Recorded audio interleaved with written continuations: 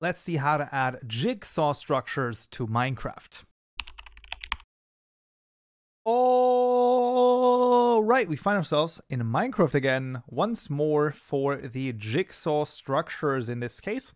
And as you can see, I've already prepared a, kind of a cool idea here. It's going to be a storage platform. And one side of it, right, including the arch, basically the ore side here with the iron ore, is going to be the main platform. And then for the left side here, we're going to have different variants. So in this case, it's going to be emerald. And then we're going to replace it with, diamond, as well as, let's say, for example, some mithril ore. And those are going to be our three, variant sides. And then we have one main side that's always going to be, well, basically spawn. So for this, once again, we need a structure block. So we're just going to give it to us. So give us the structure block right here. And then we can also already give ourselves the actual jigsaw block, this one right here. You can see, but we're not going to use that in right now at the moment. We're first of all going to define the structure boundaries. So once again, of course, we actually want the, pillar and the arch inside of this. So we're going to place this right here and then at the top of the arch. So let's just go to roundabout here. That should be fine. And then we want it right there, actually. There you go. And then we want this one, right?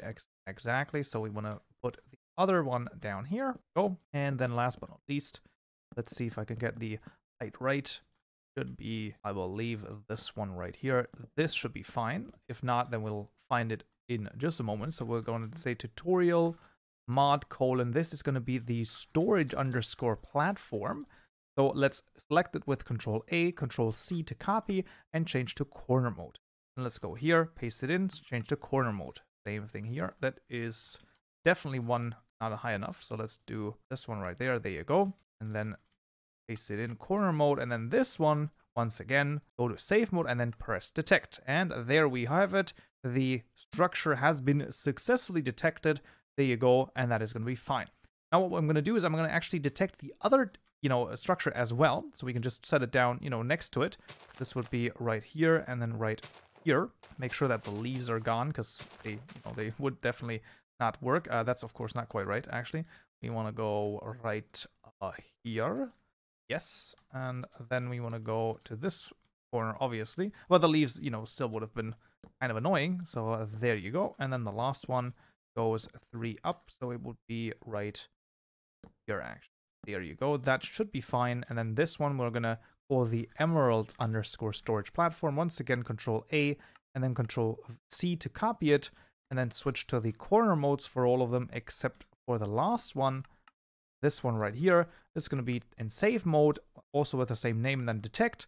And there we go, have it. We have our both of our structures basically, well, detected. And also what's really cool is that they are, they're completely independent. They don't overlap at all. And well, we can just save them. But before we save them, we want to set down the jigsaw block. So we set one down, and then let's set the other one down as well.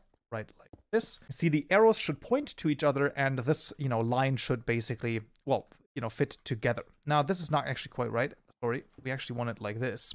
This would have been a fatal mistake, but luckily I caught it before, and there we go. So, of course, one of them should be in this structure and the other one in the other structure. But if both of them are in the same structure, then that's not going to work. As you can see, the line should connect and the arrows should face each other.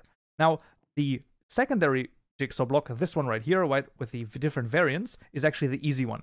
This is just where we want to change the name to tutorial mod : and then we could basically call it whatever we would like. There's plenty of ideas that you can do. Let's just call this one just the side underscore storage, right, for the sake of argument, and then we're going to say done.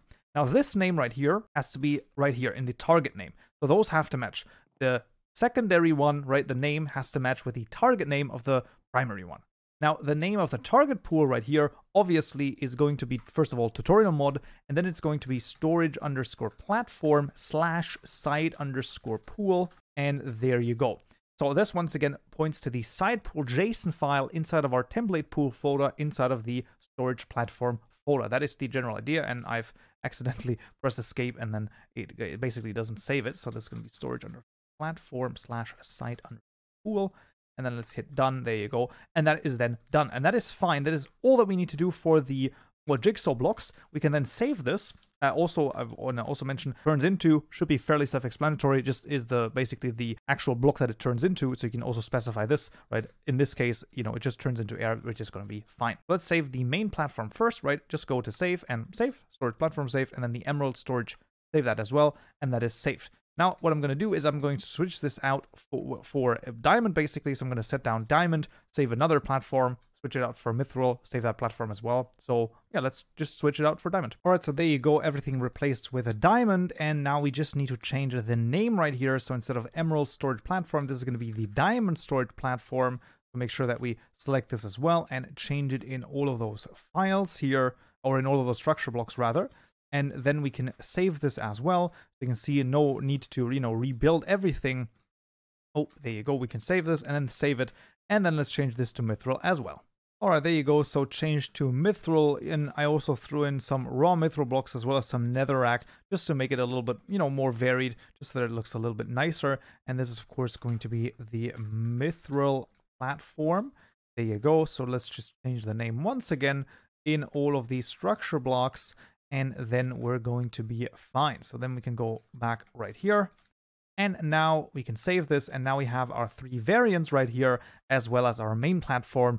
So let's switch to, the JSON files and IntelliJ to see what we can do with this. As always, the NBT files are in your run folder in the saves. In this case, I have it in the structure tutorial POG. So this is just the actual save file that it's in, and then you're going to go for different NBT files. And actually select multiple ones. If you select one and then hold Control, and then you can just select multiple ones. So let's just get them over here, the structures folder, and there you go. Now, how do we add these, structures? Well, it's fairly straightforward. We're going to once again take the Kaupenjoe JSON file here, and we're just going to copy it. So this is going to be the storage underscore platform. There you go. And let's actually copy the name here so that I have it. The biomes, once again, we're just going to keep them like they are because, fair enough. And then the storage platform right here, once again, you can drag it into the same folder while holding Control, and then it's going to duplicate the file. Here, we wanted to change the Kaupenjoe to, storage platform. So let's just replace it. This one right here, once again, of course, refers to the world gen tag right here. And this one refers to the, start pool, which we're going to make in just a moment. The structure set, once again, let's copy this one over as well. Make sure that it's in the right folder. There you go, structure set, storage platform. Now this one, once again, refers to the storage platform JSON file configured structure feature right here. And make sure to, make the salt here, unique. Let's see, this is 900 million. Yes, 900 million should be fine. And then the spacing, let's make it a little bit more. And maybe the separation here, make it maybe 9. That's going to be okay. Storage platform name is also changed. And then what we can do is we can copy the rundown house here, change it to storage platform. Let's close all of this and make sure that we are in the right folder. So sites pool and start pool. Let's start with the start pool. Once again, the name here, this just refers to the name of the actual file in this case. And then this refers to the location of the NBT file. So this specific NBT file is, of course, the storage platform. This is our main platform, so to speak, with the iron on it. And then we now have to do things in the side pool. So the side pool one, this was defined in the Jigsaw block. So the first thing we're going to do is actually get rid of all the comments right here. And what I will also do is I will get rid of this second element here. Because what I want to do is this element right here, right? This is not the storage platform, but the diamond underscore storage platform is the first one that can spawn. And then I can just copy this element, twice. I'm going to say, there's also the emerald storage platform that might spawn, right? At that location. And that it could also be the mithril storage platform. So those are our 3 different variants, so to speak, that can spawn at that, exact location with the storage platform. The storage platform is going to spawn, and then it's going to say, wait, we have a jigsaw block right here that we could, actually replace with something. And then it's going to say, okay, look at the side pool JSON.